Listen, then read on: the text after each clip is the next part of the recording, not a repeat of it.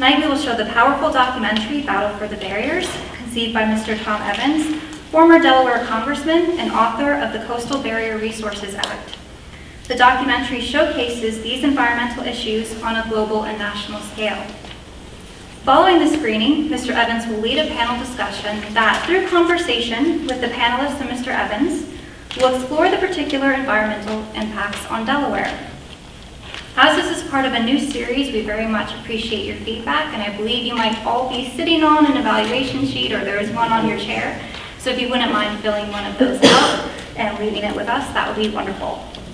But before I sort of pass the mic to Mr. Evans, who will introduce the documentary and lead the panel, I want to briefly introduce the panelists and then Mr. Evans. So Jennifer Atkins, if you don't mind standing up. So we're showing the documentary, so they're here now. Has been active in conservation planning and collaboration in the Mid-Atlantic region for more than 15 years. In 2007, she was appointed to the position of Executive Director of the Partnership for the Delaware Estuary. As Executive Director, Atkins works to partner with and secure funding from 2 regional offices in the U.S. Environmental Protection Agency, 3 states, including Delaware, Pennsylvania, and New Jersey, 4 major metropolitan municipalities, including Camden, Philadelphia, Trenton, and Wilmington, and a host of other organizations and businesses spread across more than 6,700 square miles of the Mid-Atlantic region. Atkins is a graduate of the University of Delaware and holds a Master of Public Administration degree specializing in environmental and energy management, as well as a Bachelor of Science degree in economics. Alice Durant is originally from Virginia and has a BA from the College of William and Mary. She worked for 7 years on various archaeological sites in Virginia before joining the Division of Historical and Cultural Affairs, Delaware State Historic Preservation Office in 1980. She has conducted archaeological testing at division properties, including the John Dickinson Plantation, the Newcastle Courthouse Museum, and the Lindens near Smyrna, as well as performed a number of functions in the office, including review of federal projects for their effort on historic properties, public outreach on archaeology at numerous events. She is also in charge of the Research Center, the State Central Repository of Information on Historic Buildings, Structures, Landscapes, and Archaeological Sites. Sue McNeil is a professor in the Department of Civil and Environmental Engineering at the University of Delaware. She received her PhD at Carnegie Mellon University and is a recipient of a number of honors and awards, including Outstanding Civil Engineering Professor, Benjamin Tier Teaching Award, Convocation Medal for Professional Excellence, and is a distinguished member of the American Society of Civil Engineers. Her research interests include transportation asset management, application of advanced technologies, economic analysis, and condition assessment and deterioration modeling. Kelly Lindsay is a native Delawarean and the Coastal Training Program Coordinator at the Delaware National Estuarine Research Reserve. In this role, she helps communities and natural resource managers prepare for the changing climate through professional training opportunities and direct technical assistance. Kelly brings to this position a strong background in public policy and environmental conservation. She holds an MA in Urban Affairs and Public Policy from the University of Delaware and has previously worked with the University of Delaware's Water Resources Agency, the Delaware General Assembly, the Brandywine Conservancy, the Mid-Atlantic Fishery Management Council, the Office of Congressman Mike Castle, and the National Wildlife Federation. So some of the panelists have brought some literature and materials with them on those tables, so please have, or take a second towards, or at the end of the program to grab some of the materials. I've had the pleasure of speaking with and getting to know Mr. Tom Evans over the last couple of months in preparing this program, and I've learned a lot, and I've been inspired by his passion for the environment and for his leadership. He is a graduate of the University of Virginia with a BA and LLB, and has been a leader in education, sports, politics, human rights, and the environment. Tom has served on the boards of many corporations and nonprofit organizations, and also as a senior partner in 2 law firms with offices in Washington, D.C. and elsewhere. He was co-chairman and chief operating officer of the Republican National Committee, headed economic development in Delaware, served as chairman of the Congressional Committee for Ronald Reagan, and in the Reagan Kitchen Cabinet. In Congress, as a result of his ability to work across the aisle and the respect his colleagues had for him, he He was successful in securing passage of major legislation like the Coastal Barrier Resources Act, as well as the Alaska National Interest Lands Conservation Act. Justin Gillis of the New York Times called the passage of the Coastal Barrier Resources Act a monumental triumph that continues to pay dividends. John Sweeney, the former editorial page editor of the News Journal in Delaware, said the act stands as one of the wisest pieces of legislation ever passed by Congress. President Reagan called it a triumph for national resource conservation and fiscal responsibility. Colin O'Mara, president and CEO of the National Wildlife Federation, said in a letter to Tom at Christmas that the National Wildlife Federation has voted to honor you with a special award for leadership in conservation. Your lifelong dedication to help protect and maintain America's natural resources and landscape are an inspiration. Your partnership with the Florida Wildlife Federation has led to a number of successful initiatives. You have truly been an inspiration. So that's enough from me, and please join me in welcoming Mr. Evans and our panelists tonight for a very thought-provoking program.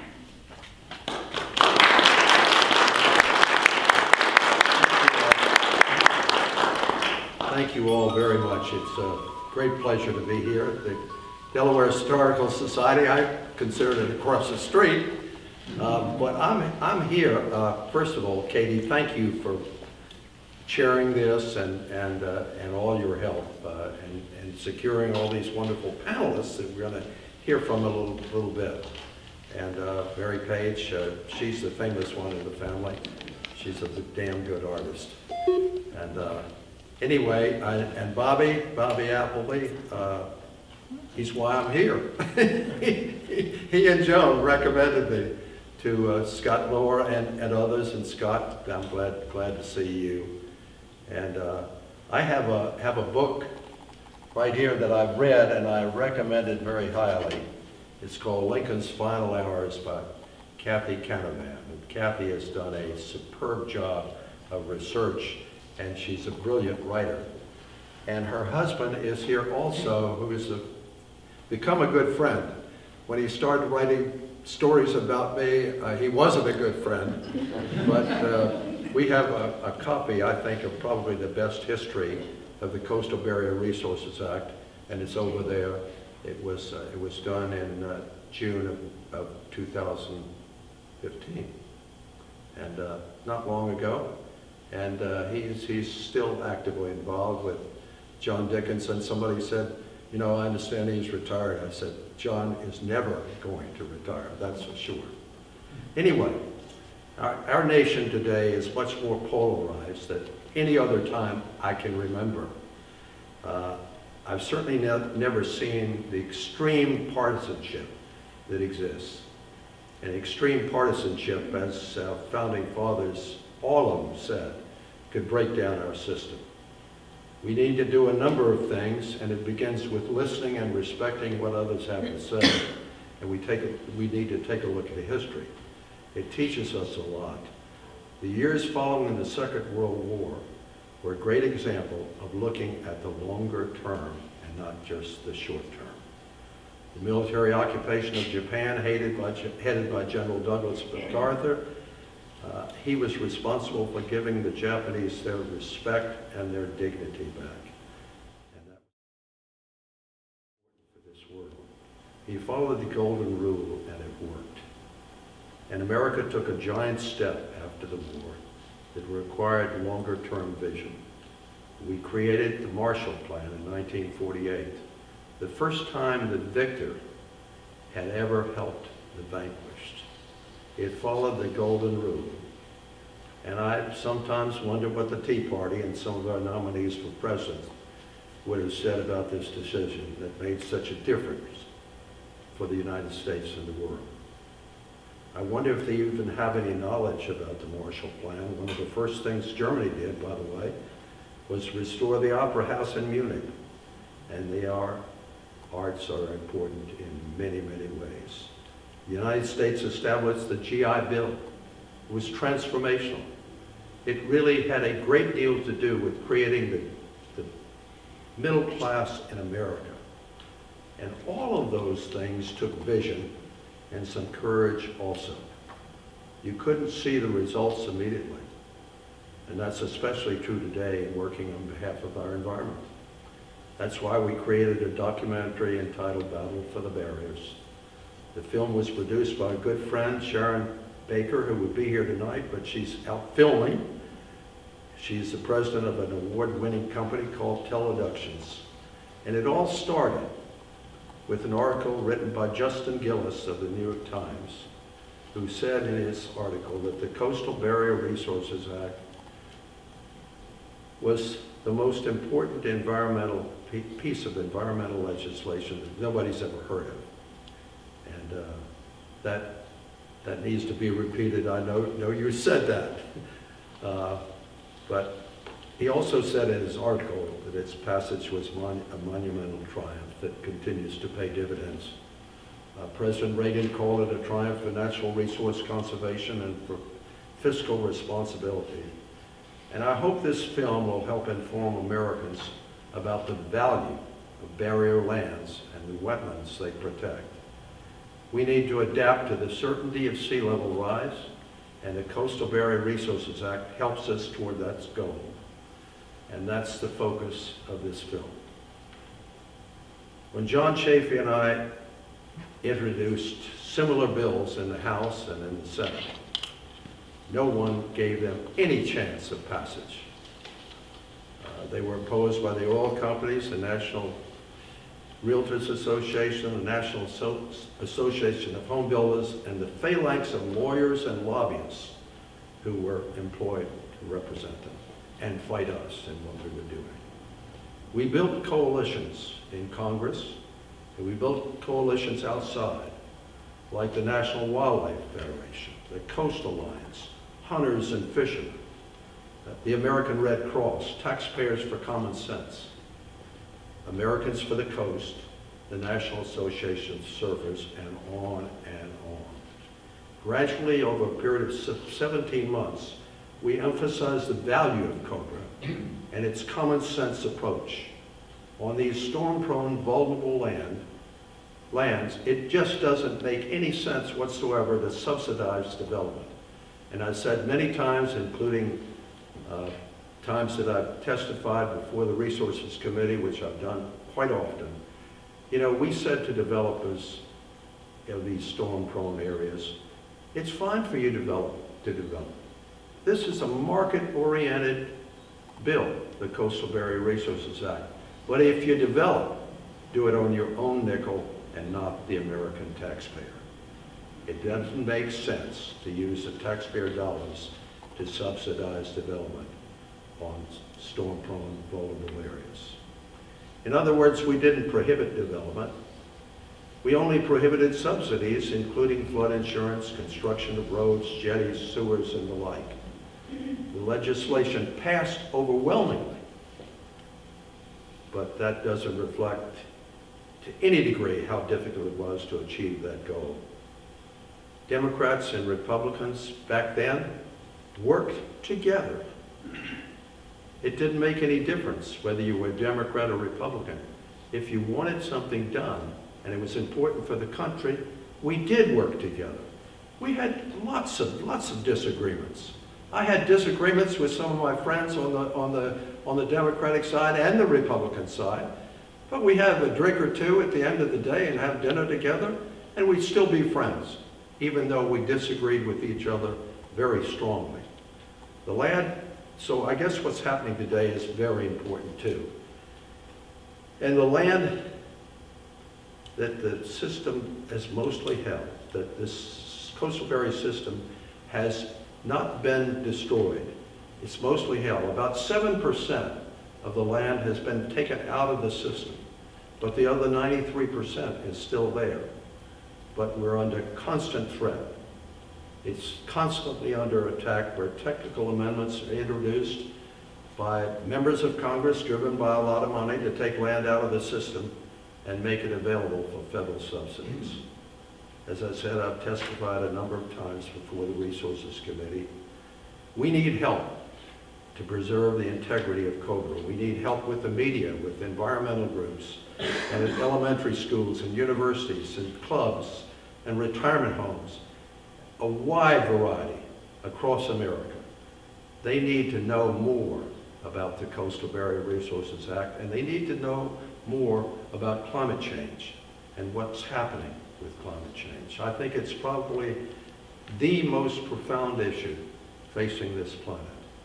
That's what our film is all about, and to help more people understand the value of the barrier lands and the wetlands they protect. And after the film of 32 minutes, this panel will pose and answer questions. Enjoy the film. Remember that the severity of Katrina in New Orleans would not have been as destructive if all the wetlands had been preserved. Thank you all very much for being here.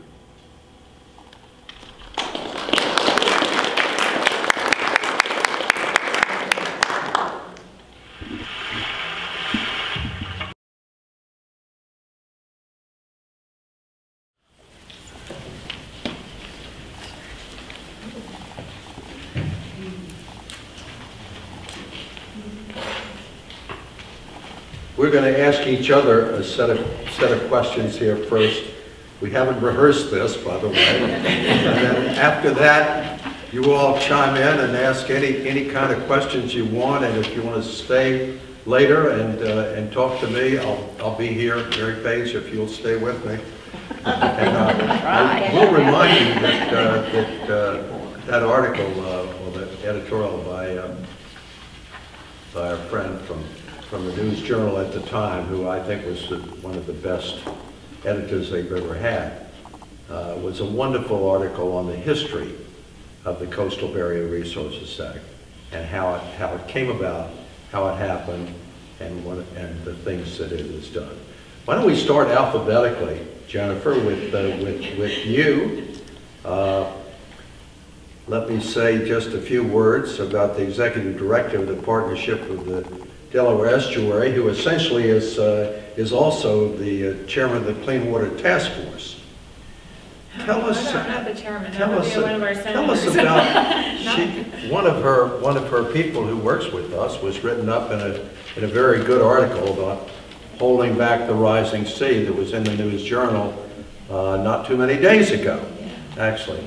Tell us about what's happening with our marshland, with our wetlands. Well, I'd be happy to, and it's really one of the, do I need this? Can you hear me? So the movie did an excellent job of introducing one of the major issues for us, and something that we spend a lot of time and energy on, and that is protecting, enhancing, and even understanding what's happening with our tidal wetlands.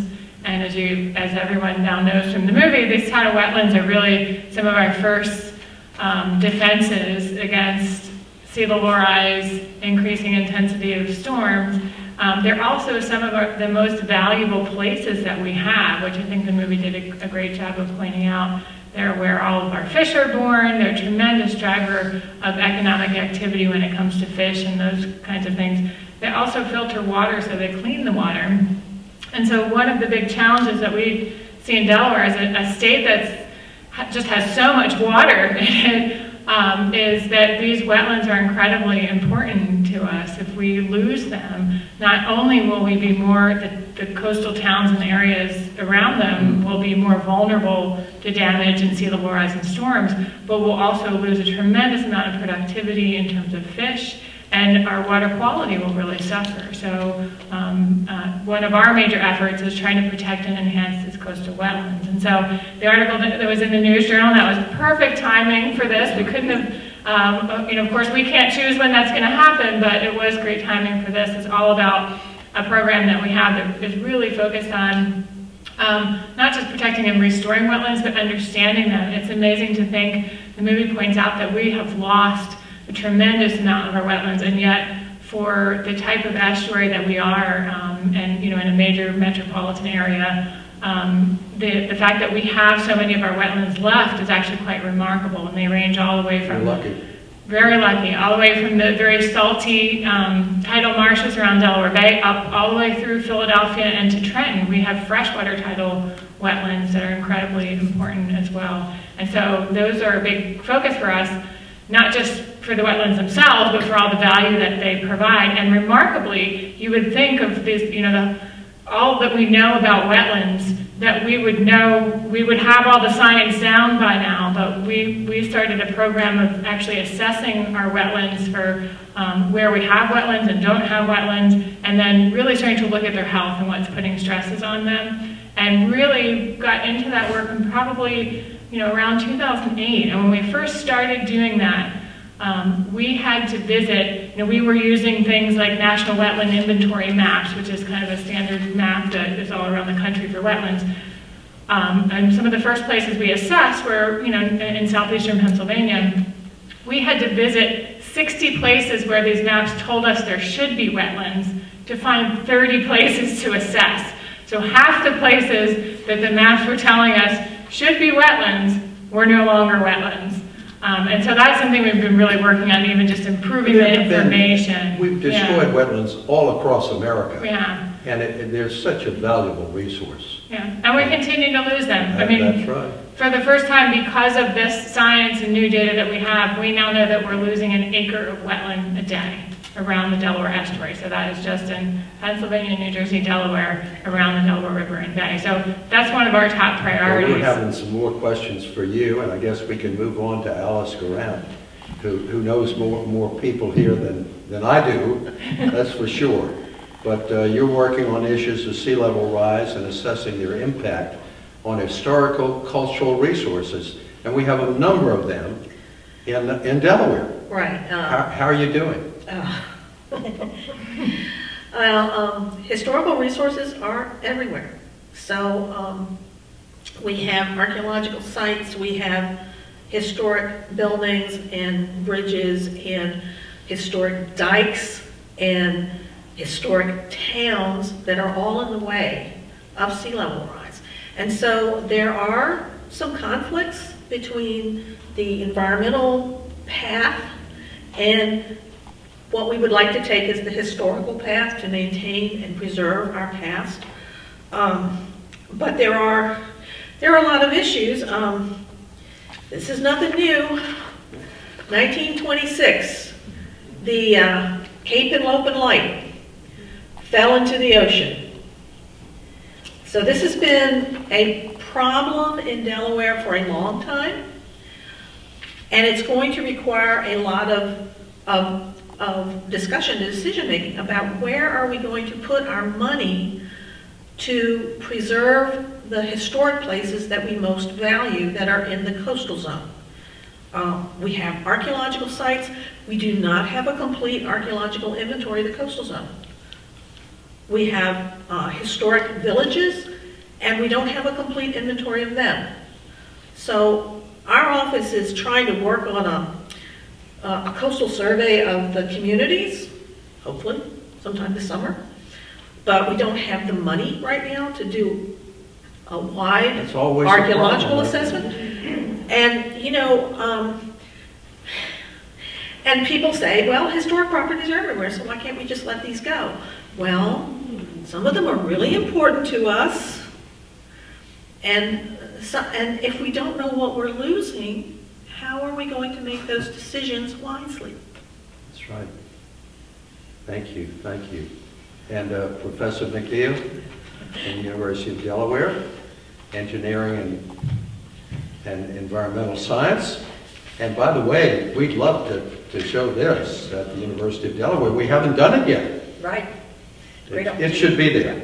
Yeah. So the movie and the discussion raises lots of interesting questions about opportunities, challenges, complex problems. So I put on my engineering hat in one sense. I put my environmental engineering hat on in another, and I put my disaster science hat on for another, as well as my public policy, and I'm completely conflicted. So as you work in these areas, part of it is, the last comment, we engineer a seawall to create this engineered barrier. But that creates a problem in itself. It changes the ecology of the environment. We have had years of experience of Fish and Wildlife and Army Corps of Engineers doing major projects, ranging from beach replenishment to rebuilding dunes that have unintended consequences. And one of the things we have to think about from a research point of view and a sort of academic point of view is to think broadly about this. We try to train the next generation of engineers not to just build things, to think about who they're building it for and why they're building it. And so as I looked at the film to start before this event, I was so excited about the opportunity to show it to our students. So I think there's a lot of interesting opportunities and challenges. There's a lot of research issues.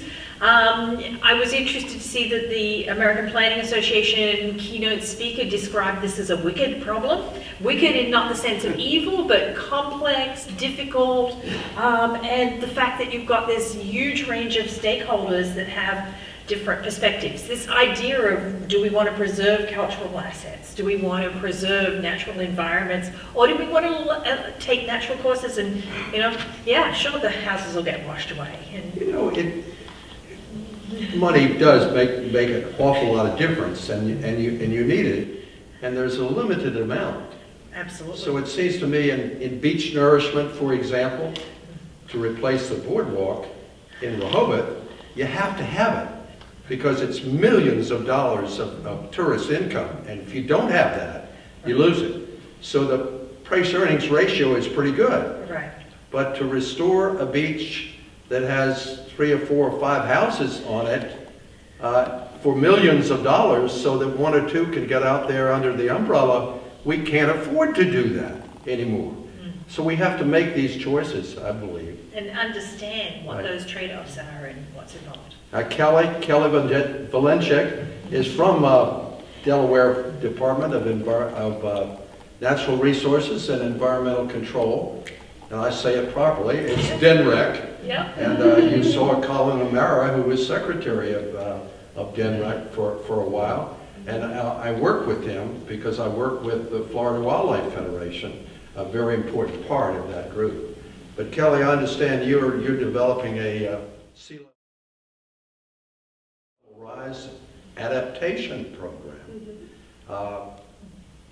I wish you very well, and if we can help, we will. We're going to look we can get and all the help Tell that us we can about get. it. So, yes, I work through the DENREC agency, and you saw both of my old boss and new boss on the video as well, so try to do them justice here. I am actually out of the Delaware National Estuarine Research Reserve, which is a nationally funded agency from NOAA.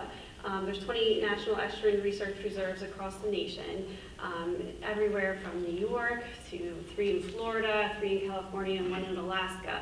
And what our mission is to do research, education, and stewardship about our coastal and estuarine systems.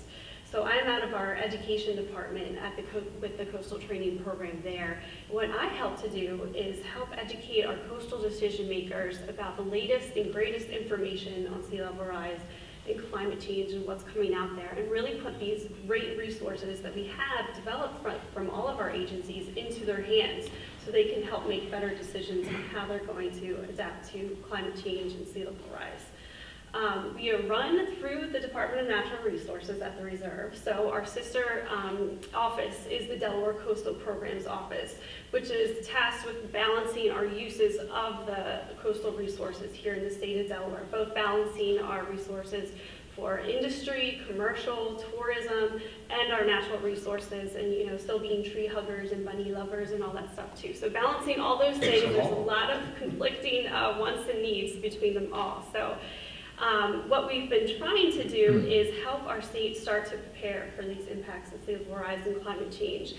I help the Coastal Programs Office staff the Delaware Sea Level Rise Adaptation Committee, where we brought together a group of about 30 different statewide stakeholders to start discussing how Delaware might be vulnerable to sea level rise. We were able to pull together lots of data on an inventory of different state resources, anywhere from schools to hospitals to wetland areas to sewer areas and drinking water locations, and see how they might be impacted by sea level rise in the future. These stakeholders assessed that and provided some recommendations to the state on how we can start to take steps at the state level to adapt to sea level rise. And we presented them to our Secretary of DENREC who presented them to our governor. And we have now Executive Order 41 from Governor Markell that directs other state agencies to start planning for sea level rise adaptation. So that's all well and good for us, but we still have a lot to do because we have to help, not only the state level start to prepare, but also all of our local communities. Before we have questions from the audience here, perhaps you all could ask questions of me or one another, and we'll start again with you, Jen. Right. Well, I think since we just saw the movie and, it talks about the act, and given the challenges that we're all facing today, I'd love to hear from you about, what were the challenges of getting that passed at the time, and do you have any advice for us in terms of trying to move this issue forward today? Well, there were tremendous challenges, but thank goodness I had a good partner in John Chafee, that's for sure, and a number of others, and had been very much involved with Ronald Reagan's election in 1980, and I worked with him for a couple of years, chairing the core group, which included Jack Kemp and Trent Lott and there were 12 of us. And we really spent a great deal of time on it. And we became friends, and we supported one another. They were mostly conservative, I was a moderate. But when I introduced this bill, they all supported it. And you wouldn't expect that the Secretary of Interior, Jim, what the heck was his name? Watt. Jim Watt. He was probably one of the worst secretaries we've ever had as far as natural resources are concerned. But I had first met with Ed Meese and President Reagan, and they said, Tom, this is a good idea. And I focused on the money part, the fact we could spend a lot less if we did it the right way. And they supported it.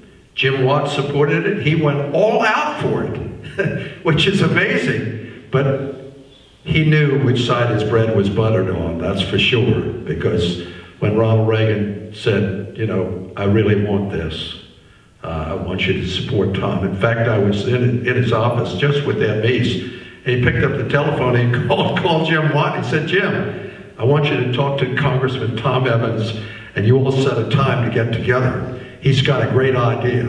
So what do you expect him to say, Anyway, there were some good people on both sides of the aisle, Jen. We had Democrats and Republicans, and truly, it ranged from individuals who were very conservative to individuals that were very liberal, like Gary Studs from Massachusetts, who died. Most of the people are dead, unfortunately. I'm still around to tell the tale.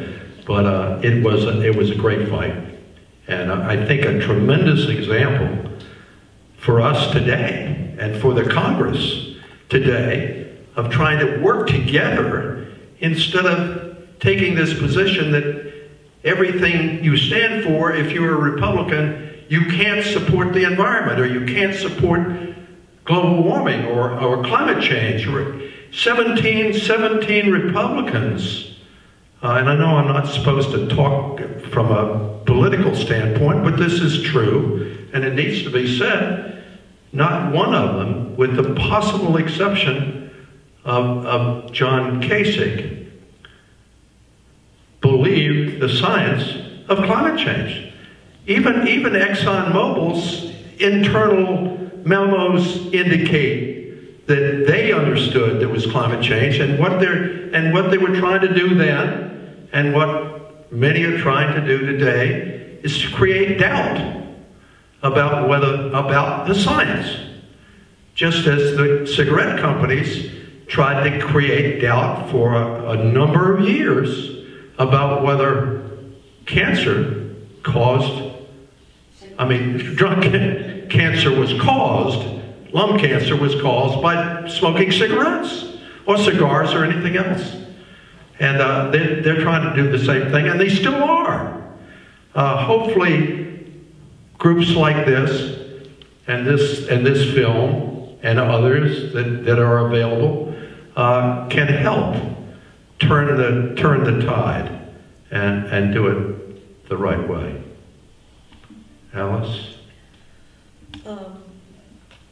One of our major concerns is to get invited to the table when these discussions are going on. Historic preservation, archaeology, buildings, etc., tends to be in this little spot over here, and there's a lot of congressional and state legislative support for historic preservation. We've had good things happen, but we need to be part of the conversation for these very complex issues about what we're going to do and how we're going to make our decisions. You know, and I would like to see somewhere when they're talking about sea level rise and adapting to it in our own news journal, which is the largest newspaper in the state of Delaware and the only statewide newspaper, mention the Coastal Barrier Resources Act. They don't have to mention me, but they should mention the role that the Coastal Barrier Resources Act plays. Not once in a number of stories about sea level rise have I heard the word Coastal Barrier Resources Act mentioned. And that's sad.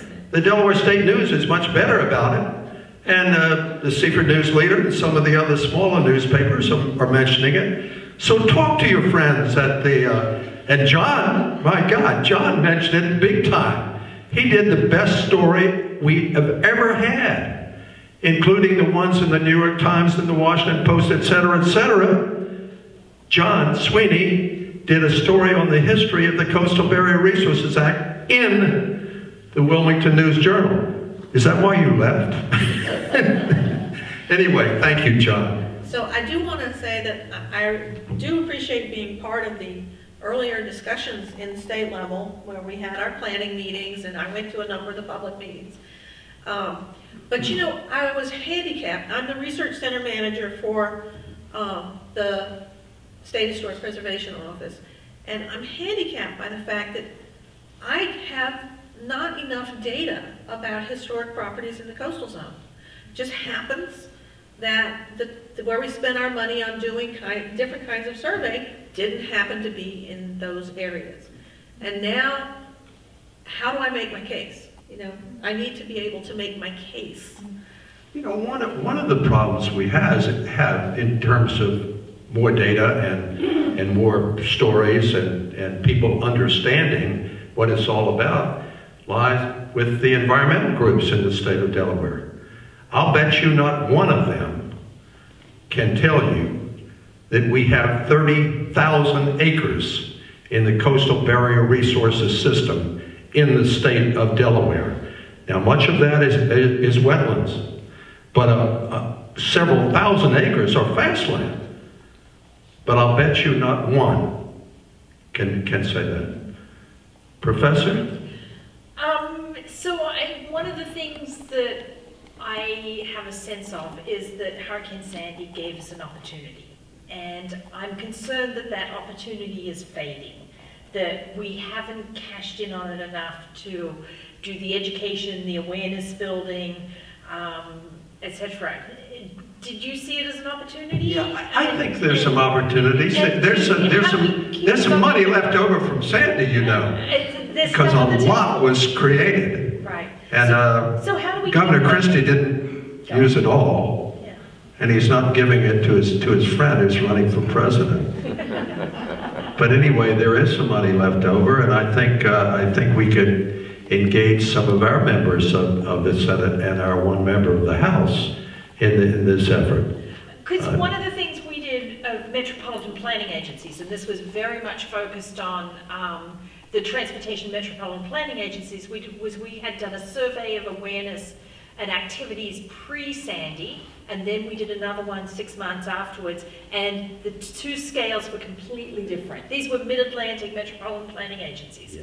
They were, you know, it's like, oh yeah, we're sort of interested, there's something going on, and then after Sandy, oh, this is really important. We need to be doing Well, this. use that example that I gave in my opening remarks about Katrina Yes. and New Orleans.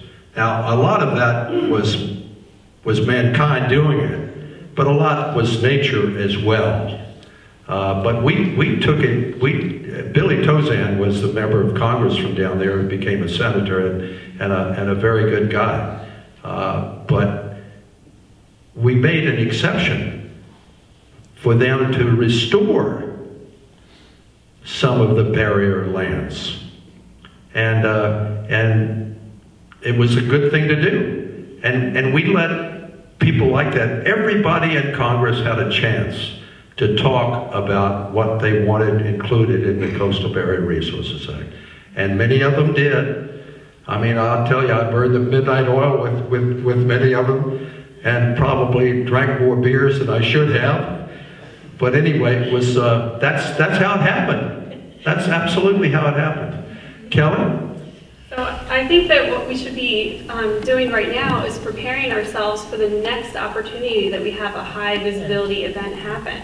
So be ready to act, be ready to, I don't know, pass a legislation or implement a new planning ordinance in a local community once these things occur. Unfortunately, that's what we kind of feel like we have to wait for, is another big storm to hit for people to have the wake-up call again. But we have to be ready to jump on that and take advantage of people's heightened awareness of those occurrences. I think that some of our role can be to remind people what's been happening in the past years, using some of the, visualizations that we can put together and always put out there through our outreach and education about this is how high the water was back then. Don't you remember? Do you remember that you got shut in your house for 3 days because the water didn't drain away from your roadway to get out to go to work? So I think we need to be able to communicate that to the state of Delaware, as well as be ready to act in the future. Thank you. And I would definitely, just to pick up, I definitely think there's been a huge different shift in thinking since, and maybe not just with Sandy, but with Katrina and Sandy and Irene, between the three of them, impacted just about everyone in our region and beyond. And so even though it might not feel like we have completely capitalized on that opportunity, things are very different. I mean, there was a time not that long ago that as an organization, a science-based organization that wanted to be out there talking about climate change, it was very difficult to even talk about it. And that has completely changed. So the public's awareness is definitely very different. And I agree with everything that you were saying, Kelly, about needing to be ready for the next opportunity, but we've also sort of shifted to a completely different level. Yeah, because several years ago, even 3 or 4 or 5, people said, "Oh, it's not settled science. There is no climate change." Some of the senators was saying, there was a senator from Oklahoma, shall be unnamed, who said it's all hoax. Climate change is a hoax.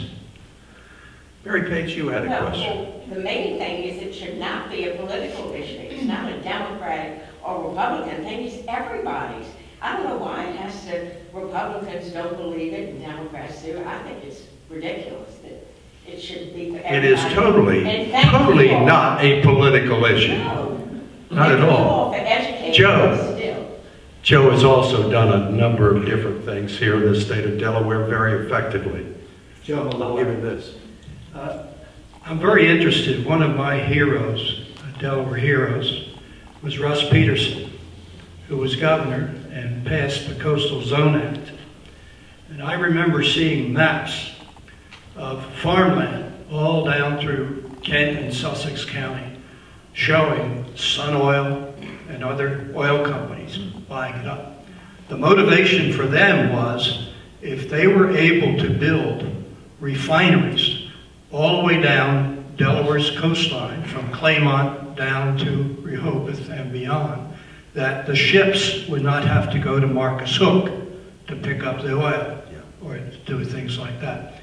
So I was wondering in the timing, and you did tremendous things at the federal level, but the Coastal Zone Act was passed, it's my understanding, by only 1 vote, as I recall.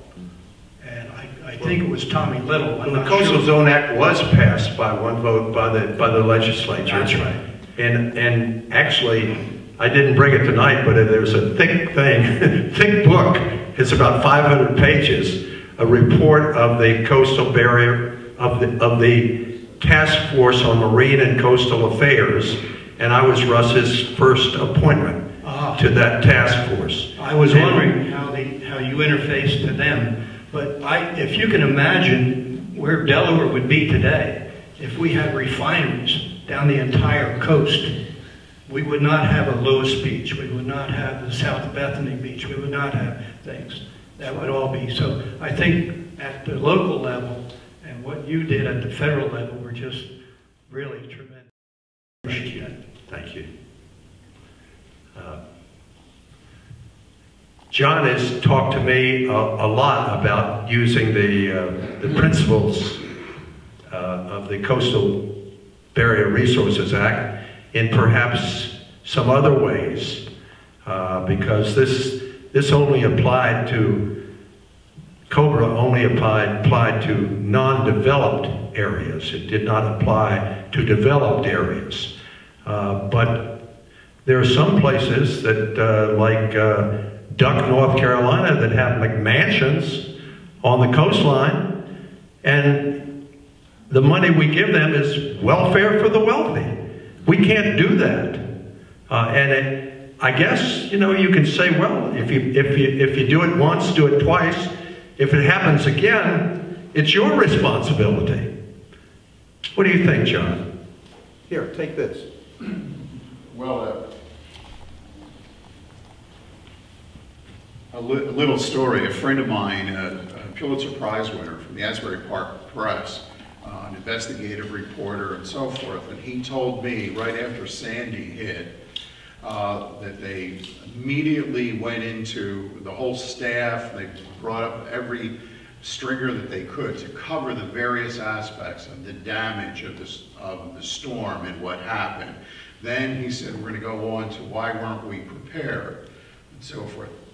He knew all of this was coming because he's a student of how our government, in the larger sense of the word, works. And he said, the next thing we're going to do is we're going to cover the corruption that's going to come out of it. All the payoffs, all of the deals from the aid that's coming in, the people who are going to rebuild the houses for the third and fourth time, and it was all predictable, and sure enough, that's what happened. So that is something environmentalists should be aware of, and you can almost predict that when the next time it's going to happen, you can point out saying, there's where your tax dollars are going to go, and it is not just Republicans, but it is Democrats as well, people at local levels, as well as state level, county levels, state levels, and federal. So we have a serious problem with the way we're supervising all of this as well. You know, there's a heck of a lot of greed involved, a lot of greed and a lot of payoffs. And I say to conservative friends of mine that Adam Smith, who was the guru of the conservatives in the country, said, you know, if there's too much greed, our system doesn't work. And he was right, and we need to do something. The state archaeologist has a question or a comment. Yes, thank you. I'm one of Alice's colleagues, yes. What I'd like to suggest is this is a very old activity that really defines Delawareans. We've been struggling against the waters, encroachment, since for 300 years. The Dutch have built dikes, as we know, in Newcastle, Wilmington, Odessa in the 1660s. We've had, there are passageways, there are canals that have been cut through the wetlands to access the waterways in the 17th century. We have salt hay companies and dikes that have been, built by private individuals for cultivation before the revolution. And I would see these as community-oriented ways to control the water.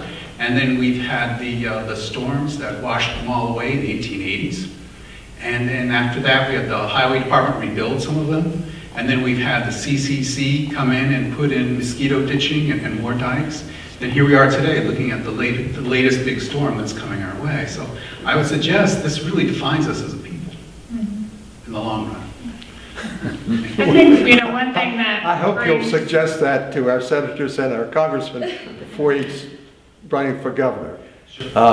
You all have some comments about that. Well, one thing I was just going to mention, I think that, you know, we're all going to be challenged with resources when it comes to protecting the things, whatever, whether it's historic or infrastructure or natural infrastructure and wetlands and things like that. There are going to be huge challenges about decisions and investment. And so when I think about some of the dikes and some of the historic resources and some of the projects that have worked well and that I think we're coming around to more, they have multiple benefits. And I think we have to focus on some of those kinds of things. So if there is, I know some of the dikes in Newcastle are an amazing recreational resource. So their infrastructure, their history, they can serve an important recreational resource. Some of those dikes, from our perspective, are actually protecting inundation of some wetlands. So finding the nexus of the things that we can protect that have the most benefits, I think, is the way that we need to start looking at some of these things, because we are not going to have the resources to protect everything in a state like Delaware, where we have so much at risk. What do you think, Alice? Well, I think it's quite true. We need to decide what is most important to our people. You look at the town of Lewis, with an incredible historic district there. They're very active. They have their own review commission, and they're one of the first towns to start considering sea level rise and how they're going to adapt to it. They're doing a good job, by the way. Yes, they are. Addressing that issue. So we need to encourage more of that, and we also need to encourage looking at all the ways to adapt, not just retreat. It's not the first, it might not be the first option. Maybe in the end it's the only option, but we need to look at ways in which we can adequately protect what we most value. Yeah. You know, Lewis, 5 or 6 weeks ago, part of it was underwater. And that's the one thing about sea level rise. Long before any place is inundated, you get these floods. And when the moon is right, it's high tide. When the new moon is there, and if they all combine, and they have, I mean, that's what happened in 1962. And Mary Page, you and I just got married. We were down there looking at all that everything was just torn apart. There was nothing left on the north end of the boardwalk. Nothing. And you remember that, Bobby, too. So Susan? This goes back to the wicked problem, that there's trade-offs in all of those things. So, but I think we've got to not lose sight of essentially the same principles as sustainability. You know, environment, equity, social Conservation, renewable resources. and the economic, because if we let the economic engine drive it, That's right. we're going to make some bad decisions. Because people want jobs. And let me tell you, I make a point. I make a point about that in terms of jobs. Whether it's caused by mankind or whether it's caused by the natural cycle of nature, we have sea level rise and we need to adapt to it. And that means you need conservation and you need renewable resources. You've got to have that. And by the way, that's hundreds of thousands of good engineering jobs and science that need to be hired for that. And so I think that's a very good point to make with anyone who says, well, I don't believe in the science of sea level rise. Okay, you don't. We're not going to argue that right now, but we do have sea level rise, and here's what we need to do. So So one of the things is to, in every decision, whether it's a preservation of a historic thing or protecting a natural environment or building a new development, automatically saying, what is the impact of potential climate change on this? Because you want to make good decisions. And unless you begin to ask those questions, so a simple example, the proposed new Claymont rail station would have the approaches underwater under most storms. Yeah. And so as soon as you ask the questions, it becomes obvious that we have to, well, the redesign has been done, but that was one of the things that when you start to ask the question of, oh, this was a silly way of looking at it. And it applies to many different things of raising awareness, asking those questions when we're trying to make decisions. Any other comments here or questions? I was just going to say that I think you need to take advantage of the win-win situations. You know, even if folks aren't on board that climate change is happening and that we need to prepare for it, we can even at this point say, okay, well, we're going to build to a higher standard or a more sturdy structure that can withstand storms, you know, in the near term, in the short term, and prepare for hurricanes like Sandy or even huge winter storms like Jonas. You know, we'll be more prepared for sea level rise and climate change in the future as well. So there's really a win-win situation. So preparing for one prepares you for the other. I think, you know, taking the precautionary principle into play with all this will really help put us out in front. And we certainly want to advocate, you know, being proactive about adapting to sea level rise and climate change rather than being reactive and having to spend millions of dollars to repair and come back from tons of storm damage, when we can take common sense approaches to dealing with sea level rise and put our sea level rise goggles on and look through our plans with that. And certainly, you know, moving structures out of areas at risk to sea level rise, not placing them in those places, building to a higher elevation or including freeboard in new homes or rebuilt structures. So there's a lot of, you know, simple steps that we can take today that will save us millions of dollars in the future. We're lucky and fortunate in Delaware to have a group like this, these young ladies that work so hard for all of us, and particularly for the future, because that's what it's all about. And we also have some of God's creatures here that don't have a voice, and we need to speak up for them too. And anyway, thank you all for being here, and thank you for being here especially. We appreciate it very much.